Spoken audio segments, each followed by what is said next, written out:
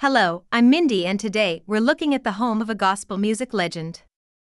Vickie Winans owned this $1.5 million home in Bloomfield Hills, Michigan, for a long time before selling it and taking off for Hollywood in 2017. It's my understanding that she still owns and perhaps resides at Riverfront Towers in Detroit, the same condominium where Aretha Franklin resided and passed away. Take a moment to subscribe, and I'll be right back with the tour of this home.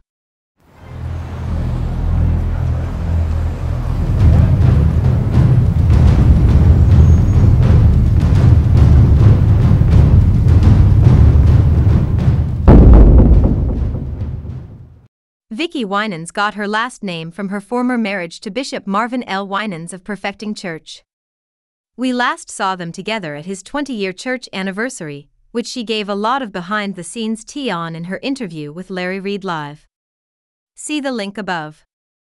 This home, as stated earlier, has an estimate value of $1.5 million. It sits on over 1.5 acres. The living space spans over 5,500 square with 4 bedrooms and 7 bathrooms.